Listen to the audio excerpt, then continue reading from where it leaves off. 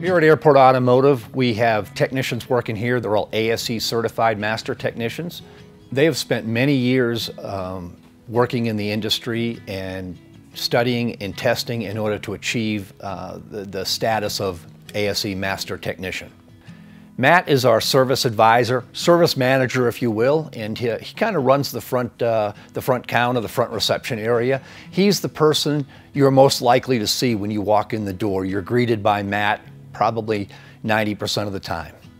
Dan Tabar is been with me the longest. He's been here almost 5 years now.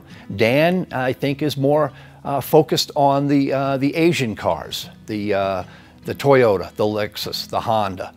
And Guillermo, well, Guillermo can fix anything. So he is really quite an asset to this company. He is also what we would refer to as our shop foreman.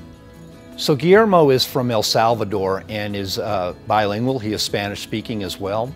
Guillermo offers us the ability to be able to communicate with Spanish speaking customers and be able to help them out in a way that I or Matt maybe couldn't do. And that is quite an asset to our company to be able to have Guillermo step in and help this customer so that we can serve them as well.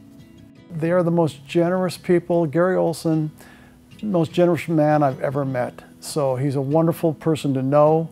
The staff, Matt is great at the counter. I mean, he's straightforward. He gets it in as soon as possible. He works with you.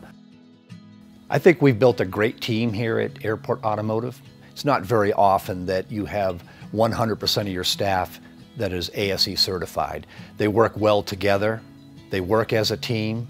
They're able to provide solutions when they can't come up with it by themselves. They've got another mind to help them think it through and get that problem solved.